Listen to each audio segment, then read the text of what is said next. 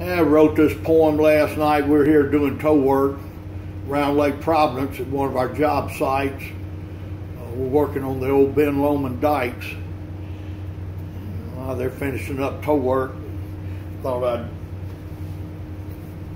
record this little poem.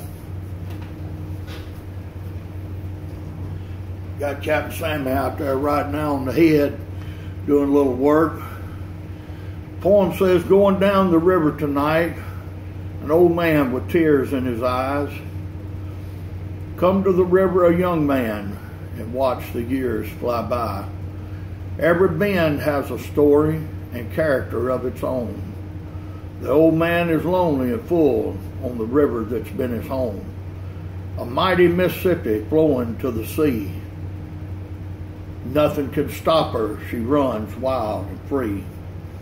Stories to be told at every bend if people had time to listen, to reminisce of days gone by, and a tear fills the old man's eye. The pages of the book of life seem to grow with time, but the angel writes less and less as we near the finish line. Tonight the moon is full and bright and the stars like diamonds shine. The pilot carries his heavy tow